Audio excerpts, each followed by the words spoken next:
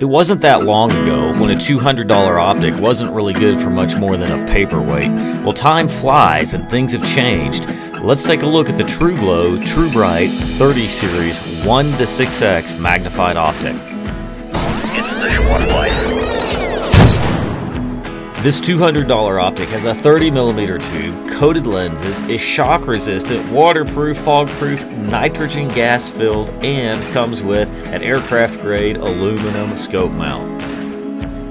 Scope caps are provided both for the 24mm objective lens and for the eyepiece. With almost 4 inches of eye relief and a real diopter, this is an easy to use optic.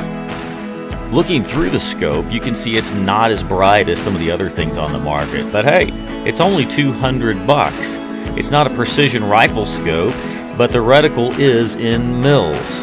It's really meant for speed, but if you look at a paper target through it, it's almost like using a peep sight. This allowed me to shoot some really great groups. For the times when you want an illuminated reticle, you have your choice of either green in varying degrees of brightness or red in varying degrees of brightness. Are these perfect?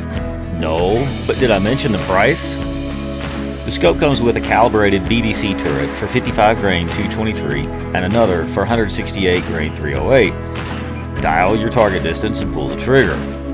Wind adjustments are half MOA clicks, which is a little weird since it's a mil scope, but for $200, I can live with it.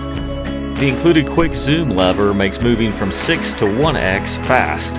1x is great for those quick engagements, maybe a hog or group of hogs up close. Switch to 6x for those longer, more precise engagements.